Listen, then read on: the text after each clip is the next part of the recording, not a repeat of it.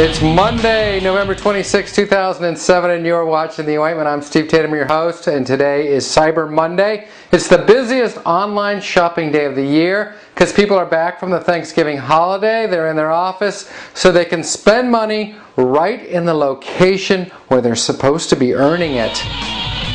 This week, President Bush is in Maryland hosting a Middle East summit to try to bring those nations together to solve problems which have been vexing them for generations. But there is hope on the horizon because Syria has agreed to attend, and you know, when Syria is going to be there, it's going to be a real party.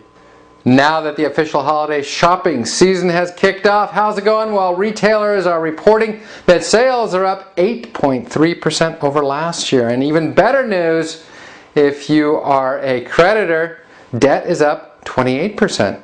And speaking of percentages, a new poll reveals that 77%, a staggering number of Americans, feel that the nation is on the wrong track. By the way, the other 23%, well, they process foreclosures for a living. Speaking of poll numbers, the British charity Oxfam is reporting that natural disasters are up fourfold over the last 2 decades, and hysteria in the media surrounding those numbers up 182%.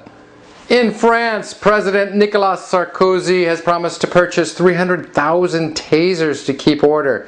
The guy who's the spokesperson for the taser company there in France says tasers cause what he describes as not real pain. For him, real pain? Not meeting your sales quotas.